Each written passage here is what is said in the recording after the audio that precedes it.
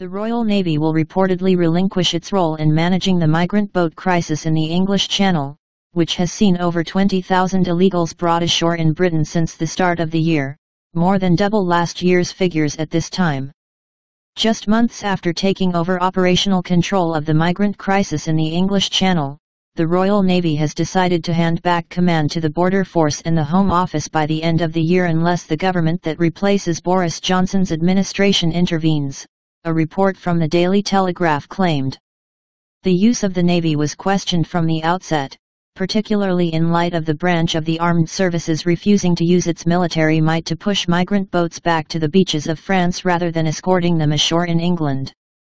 Speaking to Breitbart London in January, Brexit leader Nigel Farage said that the plan amounted to turning the Navy into nothing more than an expensive taxi service if it would not be conducting pushback operations. Using the Royal Navy to ferry migrants into Dover is a waste of military resources and a more expensive taxi service than Border Force, Farage said at the time. There have also been concerns raised that the addition of the naval force has only incentivized more migrants to cross as it provided an extra layer of safety should one of the flimsy rubber boats used by people smugglers encounter a problem in the busy waterway.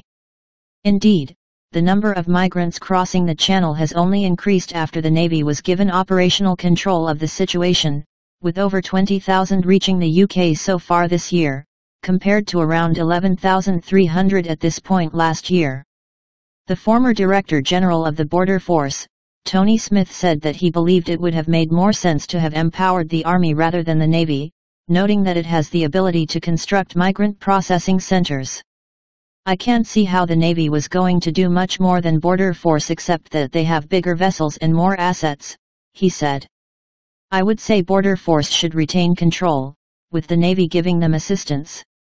The move from the Royal Navy will serve as just another border control failure of the Boris Johnson administration and leave another problem to be solved by his eventual successor, with his other key agenda item, sending illegals to the East African nation of Rwanda, still remaining in limbo awaiting a high court ruling on its legality.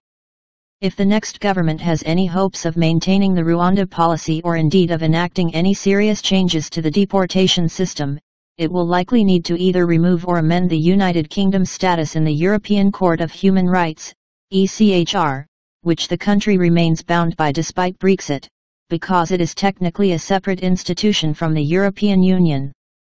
In June, the Strasbourg-based court controversially intervened at the last minute to block the first flight of illegals to Rwanda, throwing into question the viability of the plan. Commenting on the growing migrant crisis on Monday, Brexiter Nigel Farage, who has called for the UK to remove itself entirely from the ECHR, said that ultimately Britain needs to stop blaming others for its failure to deliver on the Brexit promise of taking back control of its borders.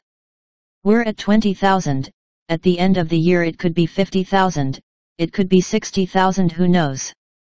Hotels filling up all over the country, public anger rising, and while it's true that Keir Starmer has no answer to this whatsoever, he said on GB News.